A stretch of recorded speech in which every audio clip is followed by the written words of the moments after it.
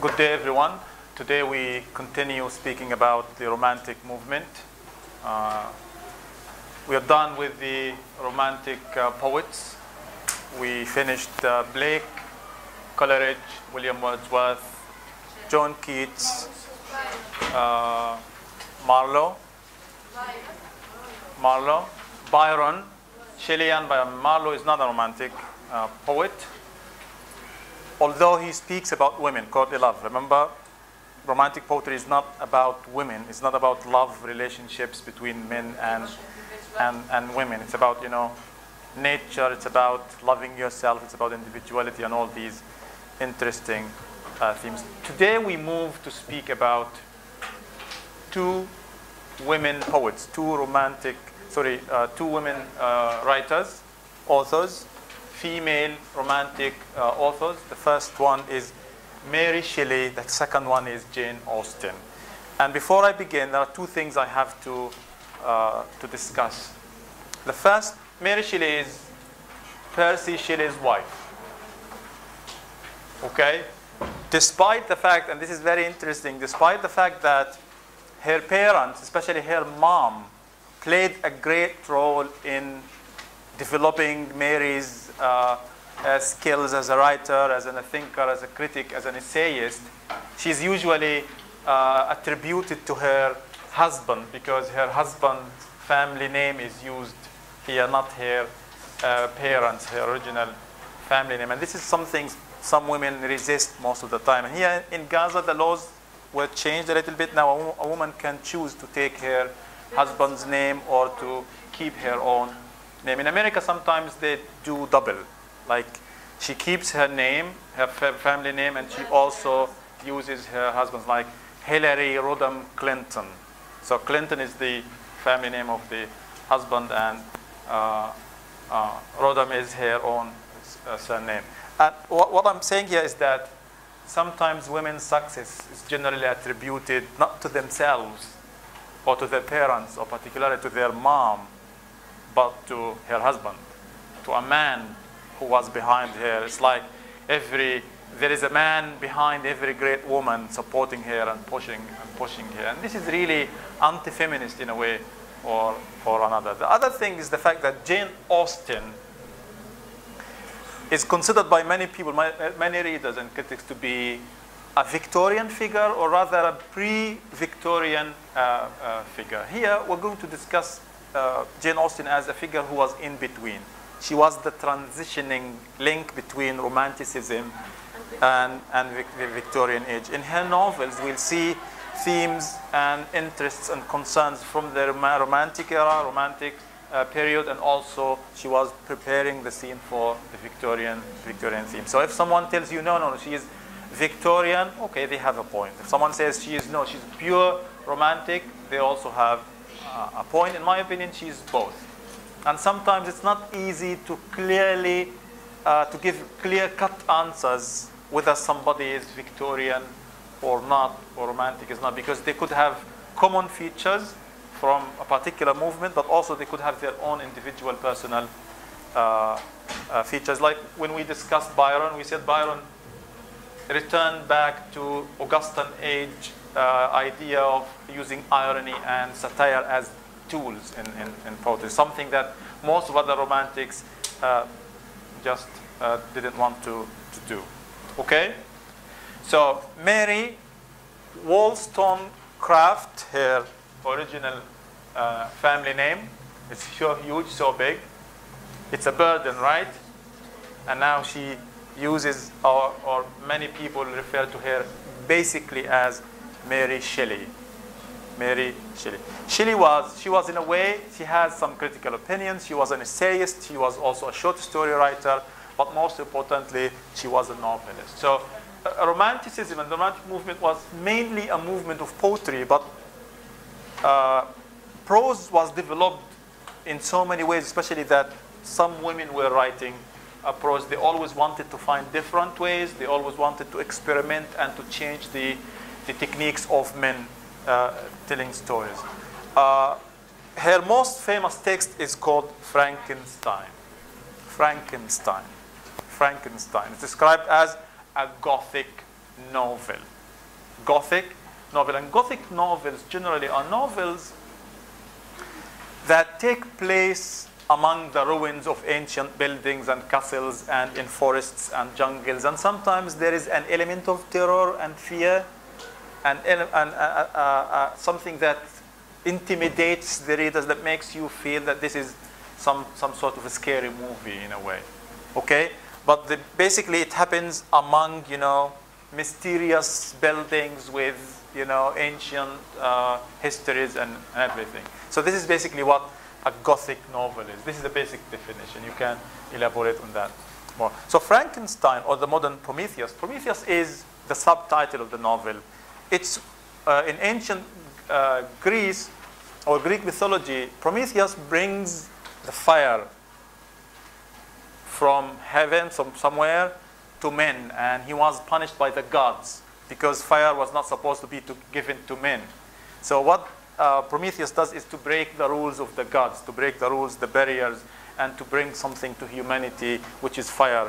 For many, fire is probably the most significant invention ever. What happens in the story is that someone by the name of Victor Frankenstein. So who's Victor Frankenstein?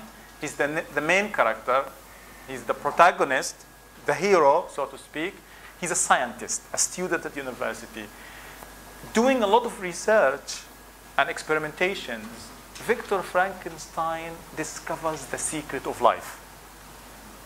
The secret of life, because no matter what humanity does, it will not be able to give life to a dead body. It's impossible. This is only the work of God.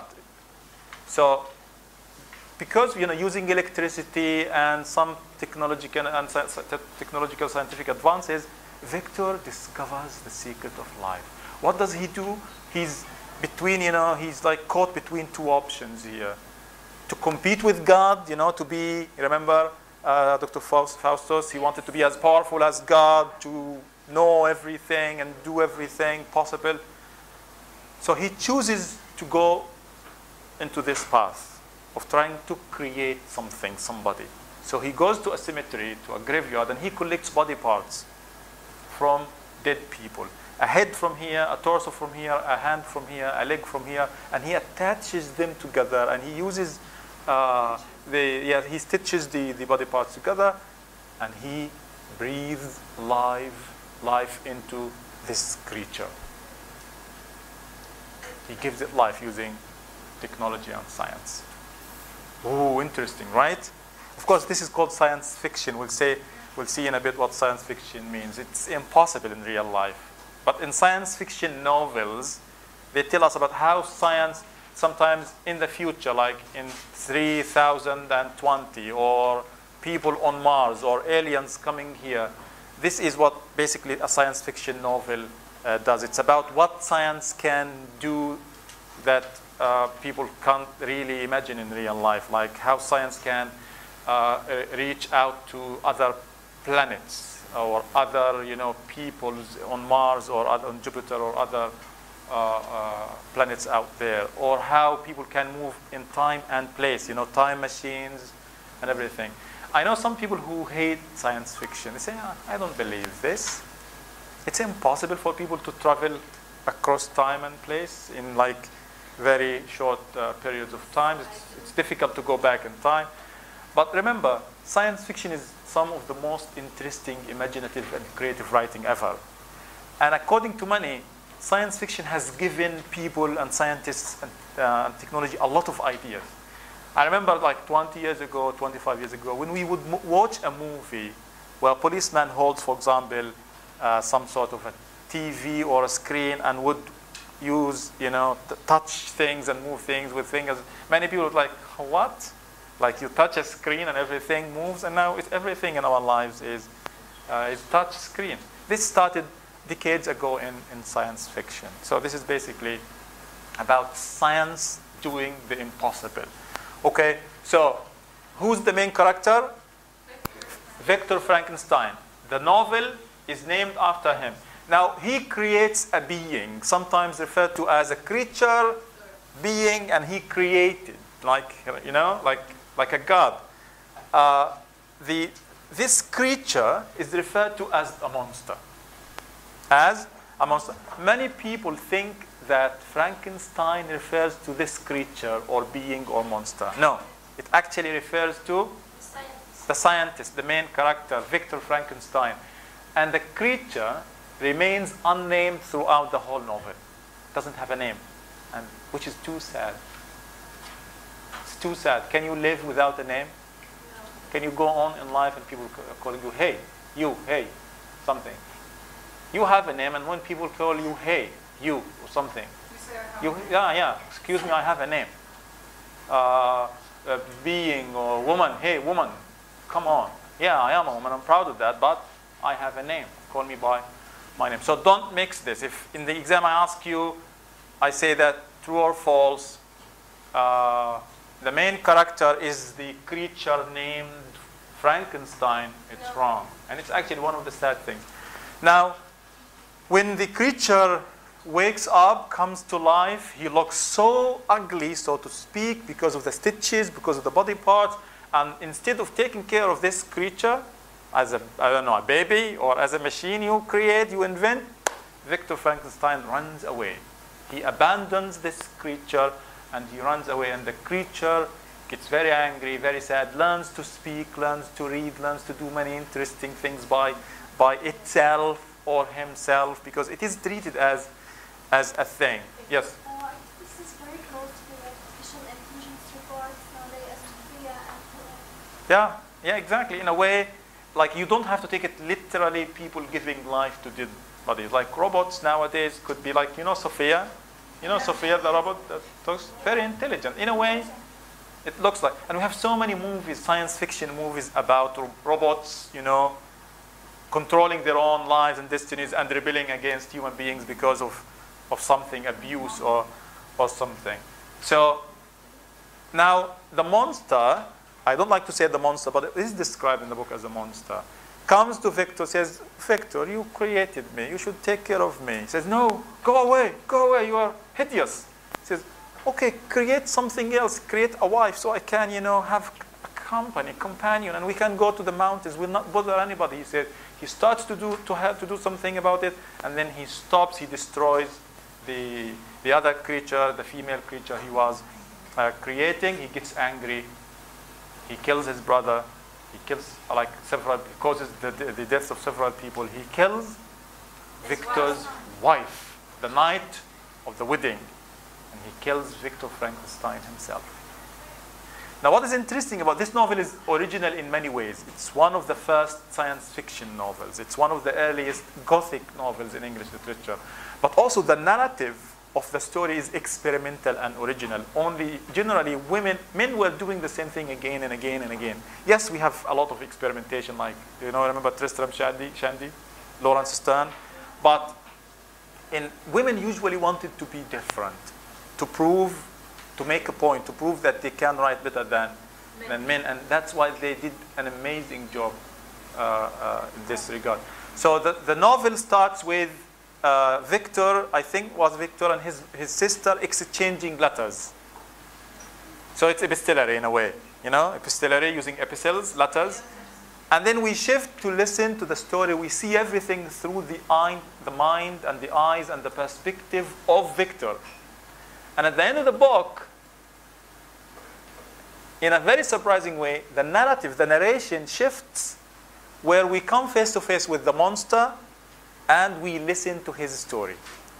And it's very beautiful, because generally in stories, like in Robinson Crusoe, we don't listen to Friday talking unfiltered. He talks in the story, but who tells us what he said, what he didn't say? It's the narrator, it's Robinson Crusoe himself. But here we come face to face with the monster, with the creature, and he tells us, and we feel so sad and so sorry for him. We sympathize with him. In a way, we identify with him. He's like, I was alone, he kept me, he abandoned me. I was like Adam. If God didn't take care of Adam, he would turn up into some kind of a monster.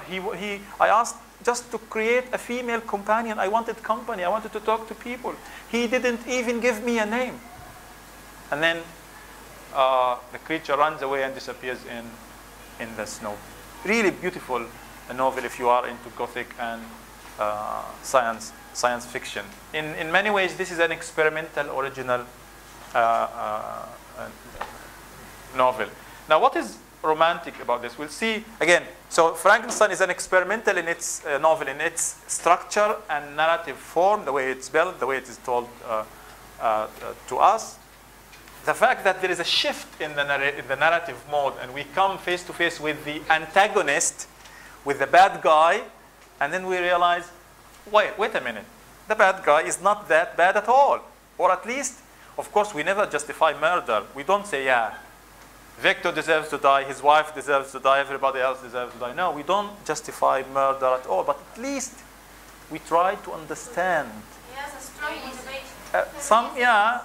Not justifiable again, but we ask ourselves, would we do the same thing or similar things if we were in his shoes? I know his shoes are big, but would we be reacting in the same way or a similar way, in a way or another?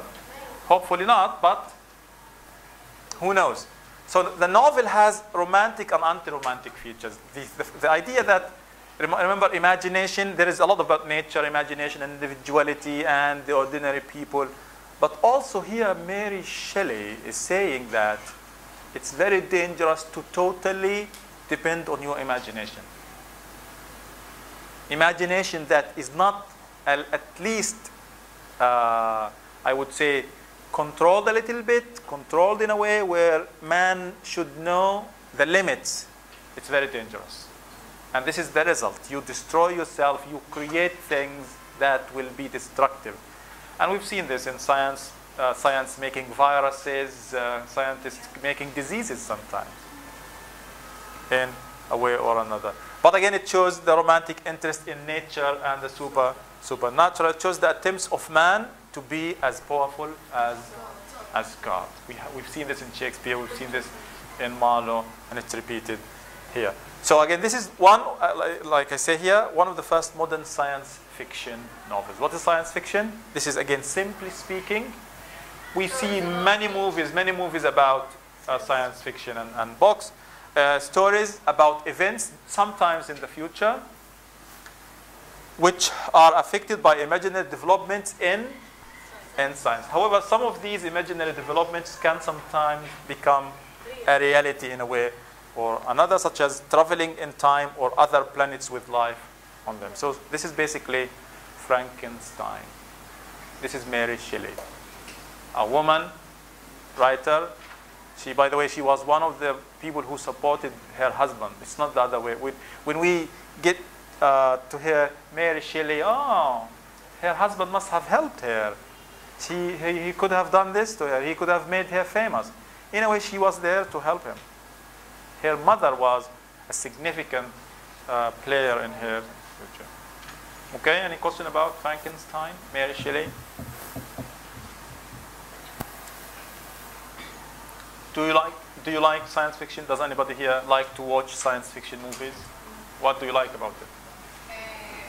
That in the future maybe we can inspire from them, trying to do something new. Okay, inspiration, new. What else? Yes. I like science fiction because it gives us a hope for the future. But I don't like time traveling because it doesn't make sense for me. Listen, remember Coleridge. Coleridge here comes in handy, where we need to suspend our, disbelief. It's impossible. But remember, in the past, yeah, like in the past, it would take you months to move from, I don't know, London to somewhere in Asia, somewhere in Europe even. And now you can just do it in 2, 3, 5 hours. In a way, this is some sort of, it's traveling. It's not time traveling. It's just about speed. And it's speed, yeah. I'm not saying, I don't believe that in the future we will be able to travel in time or to travel, what is it called in Harry Potter? Apparating, is it? Apparating? When they move from one place to another and using the fire and the powder. Oh, I forgot Harry Potter. But I don't think people can. Remember Hermione, was it in book 1 or book 2? She also moved the particular device she had to turn time turner device. But again, we use our imagination here. We disable this logic a little bit just to see what's going on. There is a movie called Translator, I guess. Translator, where they bring a translator to talk to some of the aliens. A very beautiful one. I love the movie. Especially, I love movies where you have things about English and literature and like the Dead Poet Society. You should watch this movie. A lot of inspiration. It's dark a little bit. But again, I love how when an alien comes from I don't know where, and they go to someone who teaches translation, who is specialized in translation, come, translate for us. Because it's mad, it's crazy, because it's impossible. But I laugh because I identified with this. Many people like regularly say, hey, do you have a minute? I say, yeah, I have a class in 10 minutes. And they say, can you translate these 3 pages for me? And I'm like, but this is untranslatable. It's sometimes almost impossible to translate stuff. A friend of mine asked me to translate لا النافية للجنس ولام المزحلقة, all these Arabic, how would you translate لام المزحلقة? So seriously, in many ways, I felt this connection between me and the translator. Like, hey, translators can't do anything. Come, translate, because there is an alien talking to us. So it could be about, things we experience on a different level, a different scale. But Einstein, one of the theories of Einstein, say that we can travel in time if we make the time be equal with the speed. But at this moment, at least at this moment, no one of the scientists can prove that the time could be equal with the speed. Yeah, probably. Einstein think that we can. It's possible. I'm not Einstein, of course. And if he says so, it could be true. But who knows? Maybe in the future, in 50 years, in 100 years, in 1,000 years. How could one person be in both places, in the Yeah. future and in the present and in the past? Yeah, crazy. Maybe he's dead.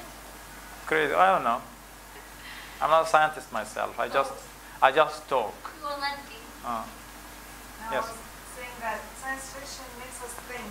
When you watch a movie that creates a new idea and you start thinking, oh, this may be possible, and you start thinking about other things,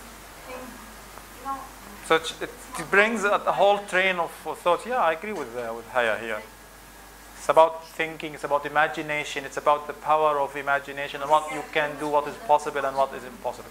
Anyway, if you don't like science fiction, at least try to disable the logic according to what we heard from Coleridge, the suspension of disbelief. Take it as a metaphorical expression, as an allegory. Because listen, Beowulf itself is not. It's not also. It's magical also, because we know dragons don't exist. We know one man can dive I don't know how long deep in the lake and fight the dragons and the monsters. We know this, but we take this on an allegorical, metaphorical level. Cartoon doesn't exist. We have cartoon characters in real life. Why do we enjoy Tom and Jerry? Why do you enjoy the Smurfs? Do you watch the Smurfs? Yes. Did you watch the movie Cuckoo? Yeah, Cuckoo. Whoa, what a beautiful. And Brave, and what else? Entangled. What other cartoon movies do we have nowadays? Rapunzel. Yeah, really beautiful, beautiful movies. So, SpongeBob? Oh, some SpongeBob fans here. Good. So, my point is that, why would you like cartoon? Is cartoon real? Does it teach us something? Does it touch our hearts? It's not only about the fun and the laughter like we see in Tom and Jerry. Although, listen, Tom and Jerry is probably the most violent thing on TV. It's always fighting, always, Tom cutting somebody, Jerry cuts his tail, sometimes his head, sometimes, detonates the whole house. A lot of violence. We laugh. We don't pay much attention to the violence. Because And we know it's not real, but we love sometimes to suspend even our belief in real life because we want something called a relief, you know? We want a break. We want some fun sometimes. Anyway, interesting how significant literature is and fiction is. Now, Jane Austen, remember? Yeah. Jane Austen could be a transition link between Romanticism and Victorian age. If you want to take Jane Austen as a Victorian figure, it's up to you. You want to take her as a romantic figure, it's also up to you. But definitely she has themes and features and characteristics from both movements and eras. And she was one of the most important writers of her time. But always remember that Jane Austen was only one of a long series or chain of female writers, beginning from Afra Ben, for example. Afra Ben will probably mention this. I mentioned this already, and I'll mention it again and again. Virginia Woolf, the most significant female critic and feminist activist and writer in the 20th century, praises Afra Ben of all women. She says all the women in the world should put roses on her graveyard. She started this movement. She encouraged women to write. She showed the women how to write. But again, personally, I would go to female characters all the time. I'll go to the nun in Chaucer's story and see how she defies the rule of man. I'll go to Portia as one of the greatest female characters ever, how she tried, she mocked, she made fun of the man-made rules and patriarchy only by changing her gown, her clothes, putting a particular garment, and now she's a lawyer, and now she can beat the court, deceive the court, and can deceive the most cunning character in Shakespeare, Shylock. So it starts from literature, but it then transfers into real life. Okay, so she's a late romantic, pre-Victorian figure, or a romantic and a Victorian figure. Her main interests usually go to the moral, the social, and the psychological. If we focus on the social, generally this is a Victorian issue theme, because it's always about the society, corruption and poverty and children and education, etc. Now, again, I don't want to say that women writers mainly write about women, but they do, okay? But it doesn't mean all their writing is about women and women themes. They have a variety of issues and a variety of themes. But of course, because women are like here, most Palestinian poets and writers in Gaza, in the West Bank, in Jerusalem, in the diaspora, they write about Palestine. But not everything we write is about Palestine. Sometimes we write as Palestinians. We write like Palestinians. But you could write any kind of poetry or novels or short stories. So she writes mainly about young heroines who grow up to search for, independently, to search for personal happiness, where they try to turn things upside down and inside out. So women are no longer totally or dependent on men. They are independent. So her pictures are usually very vivid, very detailed. She describes things in minute description that sometimes men can do. So she uses irony to show how absurd things are. And something interesting about Austen, she doesn't include too many characters in her novels. She just chooses 3 or 4 families, 3 or 4 main characters, and that's it. Many movies, novels later on have tens and dozens of characters, and it could be confusing. Her point is that I just want to focus on these, and they can represent the whole society, Okay? Now, in her books, we'll see, for example, how she gives the characters the choices. And readers are generally involved in the experience. We'll see how this happens later on. So the reader, when you read, especially Jane Austen, sometimes you feel as a character in the book. You identify, everything is revealed in front of you. Characters have options, have choices. and they decide which option to take, and you just want to follow them to see what happens eventually, because you also have your own choices in life and how they make these characters. For example, in Sense and Sensibility, as the name suggests, notice how the name changes. It's no longer a name after the main character. We have this more in women than in men, by the way.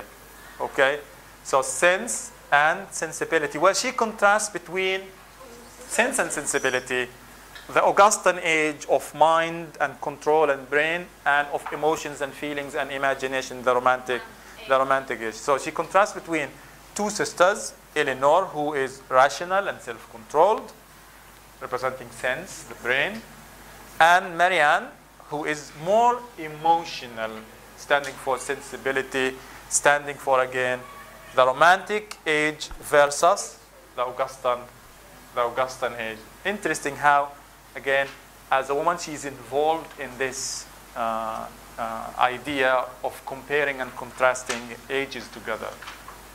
So this is something critics did at that time, but she does this in her novel. In Pride and Prejudice and Emma, so we have Pride and Sensibility, Pride and Prejudice, Emma, and Mansfield Park. She usually shows that it's important to know oneself in order to achieve happiness, what you want to do. So generally, she focuses on this aspect of self-identifying yourself, knowing yourself, understanding yourself. Do you want to achieve happiness? Do you want to be something? Do you want to be different? Do you want to change your society, to change somebody, to get somebody, to win somebody? Do you want to do that? First and foremost, you have to come face to face with yourself and to understand what exactly you are, who you are, what you want, understanding your identity. Remember, we spoke about this in Hamlet also. At the beginning, Hamlet didn't know, did he belong to the old age of his father, asking him to commit suicide, or to the new modern age where he goes to university and knows that a person who kills should be arrested and taken by the police, and then to be or not to be, that is the question. And at the end, when he realizes who he is, he changes from to be or not to be to, it's I, Hamlet, the Dane. He knows that, okay, I know who I am, and I know what I want to do in life. So this is significant in her books. Understand yourself. And remember, this is generally something that the reader feels. The message is clear because you are involved in the book. Okay? Again, her novels, in most of the novels of these times, because many people wanted to please the readers, they wanted to publish, because publishers wanted a particular type of genre of novel, so they would end happily ever after, with generally people getting married. But a significant aspect in Jane Austen, and this we find this more often in women writers than in men, where the reader is involved in a way or another. The reader is part of, you identify, you are addressed sometimes. For example, in Pride and Prejudice, we'll see at the end of the novel, the main character, I think Elizabeth Bennet, will see now, she directly talks to the reader and she says, reader, I married, is it here? No, sorry, this is in Jane Eyre, not here. Jane Eyre, sorry, I messed up. So here the reader again is part of the experience itself, part of the novel. Before we conclude romanticism, we'll speak a little bit more about Pride and Prejudice. There are many movies, Pride and Prejudice. There was a movie like 5 years ago, 7 years ago. Really interesting stuff. I know many people who don't want to read romantic novels from the romantic age, or even Victorian novels. They think that they're big and boring. So at least try to watch the movie and then try to read the novel. Now, Pride and Prejudice begins with one of the most famous openings in literature. The first line says, it is a truth universally acknowledged that a single man in possession of a good fortune must be in want of a wife. If you are rich, if you have money, you should get married. If you have this, if you are rich, if you're single, have the money, all you need now to complete yourself in a way is a wife. So it is a truth universally acknowledged that a single man in possession of a good fortune must be in want of wife. This is the opening line, the first sentence from Pride and Prejudice. Now several people say this is ironic. They say this is a famous irony because it's the opposite. The opposite happens. Because generally here, it's the woman who is in the society is in want of a man. Because in the book, the women start to chase, or one of the women starts to chase the rich character. So it's like a woman who is single should be looking for a man who has money. And there are other layers of ironies. So in Pride and Prejudice, Elizabeth Bennet, this is her name, she's a central character. She dislikes Mr. Darcy. He is wealthy and he is in want of a wife, of a woman or a wife. Now because she hates him, simply because she hates him because of who he is, she is prejudiced. No prejudice to dislike somebody or something before even getting to know them. It's just you have an idea, generally unrealistic, unfounded. And the man, because he's rich, he's full of himself, he's pride. He's proud. He's a proud man. He is pride. He stands for pride. She's prejudiced while he is pride because she dislikes him at the beginning and he's full of himself. Now, again, remember the characters have to learn about themselves, to know themselves, to understand themselves before getting to achieve what they have to achieve. And as expected from Jane Austen, the novel ends happily. What is happiness here in the society? They get married. Elizabeth marries Mr. Darcy. Say again? She loves him. But not at the beginning, right? Yeah. She realized at the end that he is the true man. He's a good man. But why? So this is the journey of understanding, self-exploration, seeking to understand yourself. Watch the movie. It's really interesting. Try to read the book. So the happy ending here is this is a social movie in a way or another. Sorry, a social novel about society, about marriage, about men, about women, and everything. Okay, that's Pride and Prejudice, very famous novel. So we come to a conclusion here. Romanticism in general. We have again how many male poets? Blake, Wordsworth, Coleridge, Keats, Shelley, and Byron. And then we have Jane Austen. And do they all share the same exact features? No. This applies to almost all movements and theories in English. Generally, we have basic general features and characteristics that most of them share, and then each one of them has their or its her or his particular features. We've seen this once and again, but basically the romantic poets, the romantic authors in general, they were writers, poets of change. Yes, not radical political, social change at the beginning, but at least changing language, changing the way poetry was composed. They found constants in nature and art. Remember Coleridge, supernatural elements. Wordsworth, nature, the daffodils, the rainbow. And in the common man, simple language, memory. But later on, for Keats and Shelley, for example, art was the end. Art was not only the means to an end, but also the end itself. Because art and artistic creation give meaning and give eternity and give life. And they make our lives and experiences now and forever. They could also see the dangers in the modern world. Remember, the society, the corruption of the city, depersonalization and decline. People were no longer people. They were like machines working in factories. They wanted to give man back his dignity. And that's the feature of individuality here. In their writings, the security of the individual was threatened. The individual was losing his or her identity. And that's why we find generally the common people, the masses, themes about ordinary people, poor people, unnamed people, people we never ever find in the texts, the books of the Augustans generally. Because basically it was about, elite life and courtly life, more or less, not 100%. So during the Romantic period, prose writing developed rapidly, thanks partly to some women writers, but also some men. But always remember, poetry was more dominant. In the Victorian age, it's going to be the opposite.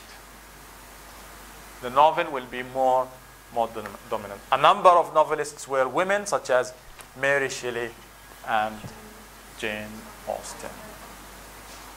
And thus, we finish the Romantic movement.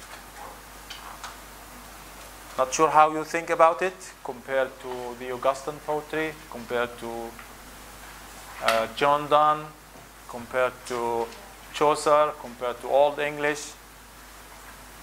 But I know many, especially, I was reading this article that claims that the Romantics are more famous among women than among men. Because the claim is that Romantic poetry literature gives voice to the subclass, the marginalized, like John Donne was doing, to people who nobody cares about. So when you read a poem as a woman, you feel empowered. You feel that someone is at least giving you a particular tool, is inviting you to create your own world, to change your own world in a way or another. Okay? Do we have any question, comment, or something? Can we consider Jane Austen as a veteran writer because she lived old age? Yeah, could be. Yeah, she could be a veteran because she lived during the some Romantic poets and later on with some early Victorians. Yeah, but not exactly, but could be. Yes. Commentary, Shayma, Asil, Dream, Khadra. Anyone? We don't have a Khadra here.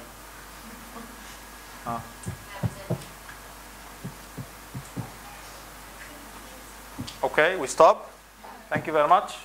And looking forward to next class where we're going to begin talking about the Victorian age. يعطيكم العافية and thank you very much.